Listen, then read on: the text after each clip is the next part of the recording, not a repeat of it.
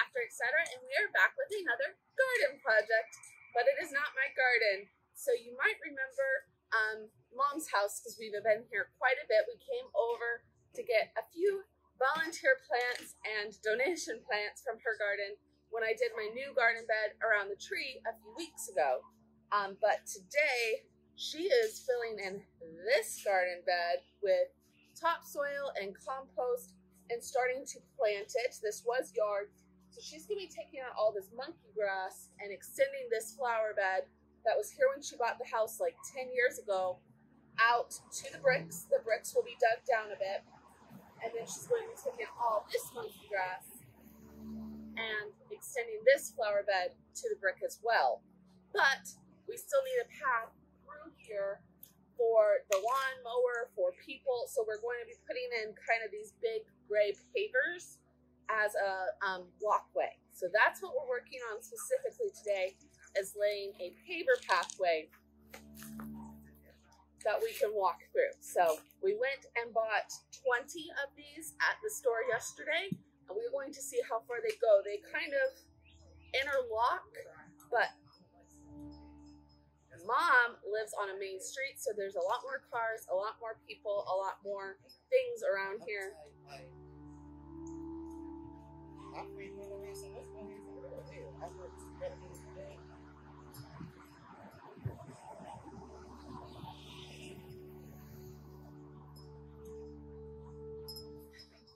That make noise, so we will just have to, you know, do the best we can so that y'all can hear what we're doing. But for now, Mom went to grab the wheelbarrow and the leaf blower. We're going to get all the leaves out of here. This is all under her big, I think this is a magnolia tree. Mom, are you around? Yeah. This is a magnolia tree? That big one? Yeah, the big one. Yeah, I thought so. There's some beautiful magnolia buds, like, and a few open flowers up there. It's just about to burst into full bloom. It smells so good. Unfortunately, since she is right on the street, it is halved, so the telephone pole lines can go in front of it. But this side is glorious, and it has got to have been here. I don't even know how old this tree is, but the house is about 100 years old, so I wouldn't be surprised if the tree was 70, 80 years old. It's huge. So we are going to be putting a garden bed in underneath it. So let's get started with that.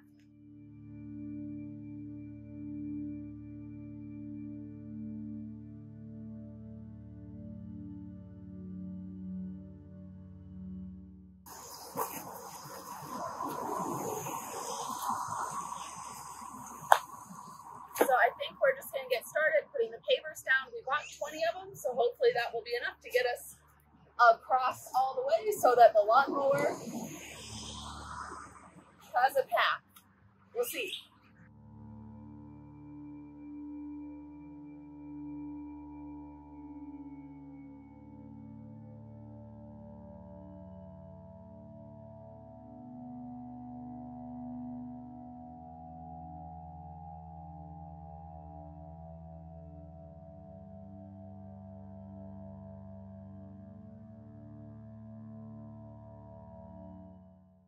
Okay, so there's a root right here that is coming up out of the ground.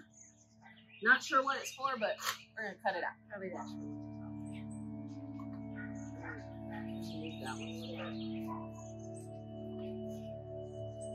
You do it that way. Better.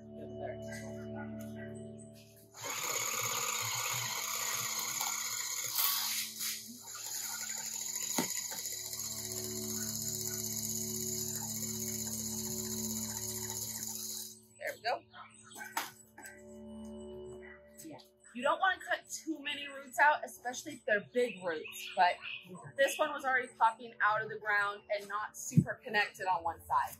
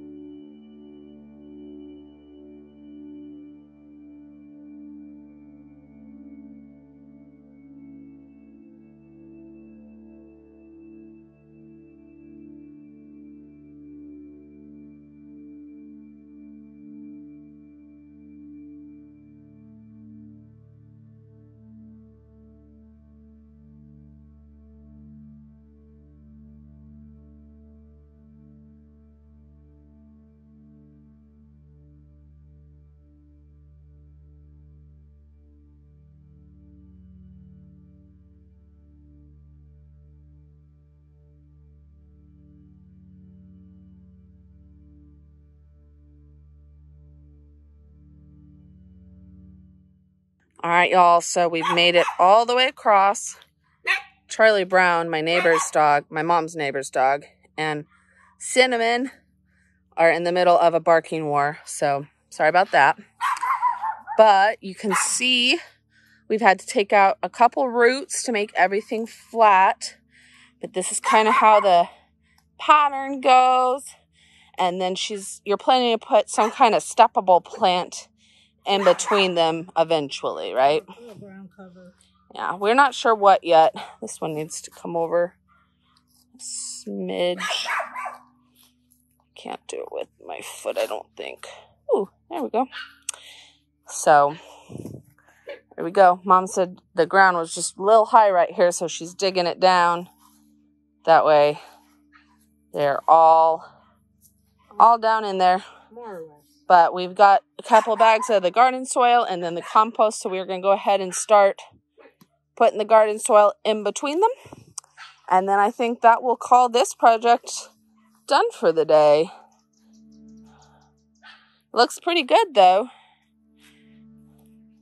So far, so good.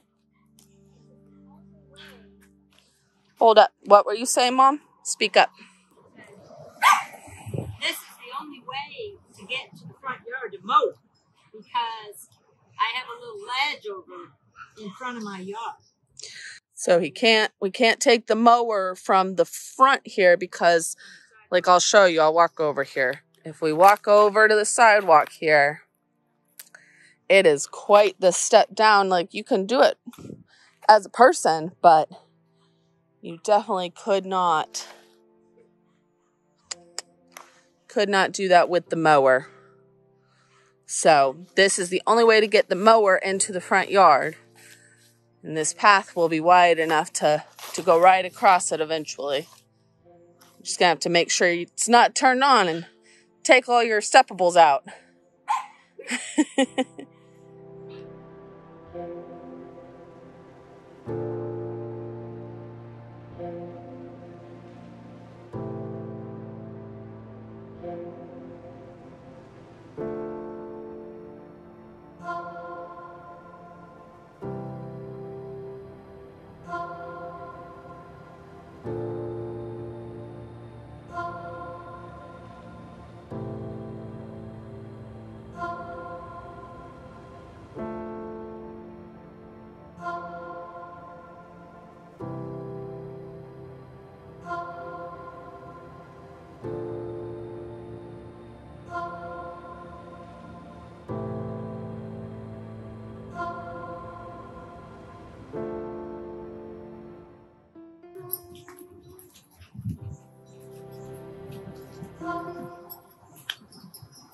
All right, y'all. It is going to pour. It has gotten so noisy in the last minute, but it is pretty much done. You can see we need maybe 2 or 3 more bags, and she still wants to put compost out on the whole garden, but I'll come back another day and show you. But this is the paver patio. Now, paver path. It's a path. It's not a patio. Obviously, you know, we could have leveled it. We could have put the grip down first. We could have done it way more professional, but This dirt is very hard packed. and you saw how many roots we had to get out of here just to surface roots. Again, this tree is older than dirt. So for our space, for what we're doing, this was Mom's solution, and I think it was good. It looks really good compared to what it was this morning. I'll pop a before up. Nothing will grow here because of the tree. Because of the tree. So hopefully, like she said, she's gonna look for some little steppables For shade. for shade. And if she finds those, I will come back when she plants them and we will give you an update on planting steppables. But for now, the paver path is done and we're going to go take a break. So see you in the next one. Bye.